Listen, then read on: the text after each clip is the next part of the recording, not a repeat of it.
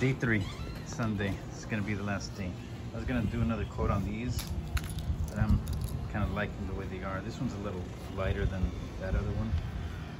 Just fixing a couple of my screw ups right here. I had some drippage, so I'm going over that one more time.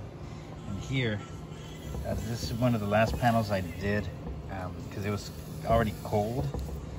Kind of didn't work out good for that.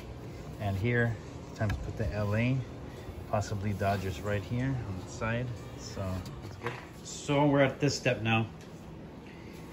Went in, already put the screws for all the side panels. The side panel's done. I did the pre-drills on all of them on the side. This is how it looks. I went in and I did I painted all these screws black. Would seem to kind of look better. Thanks to the wife for telling me to do that. I was gonna do gray, and this is blue. Originally I was gonna do blue there, but white looks good too. So did the pre-drills on the top. Did that. It's gonna fit. So let's pop this open.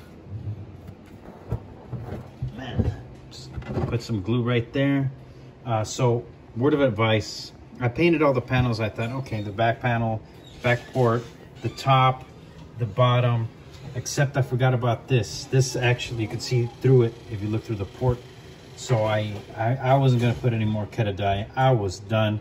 So I used some Herculiner, this stuff. This is good stuff. It doesn't clog up, and it's pretty tough stuff compared to the other stuff. That Krylon stuff is no good, and I think the Rust-Oleum would be the only other one I would use. So there it is. Now you can look back there and it's black. So let's put some glue. Next is screw inserts for the sub, and then let's fire up. This might take a couple more days, but we're getting somewhere.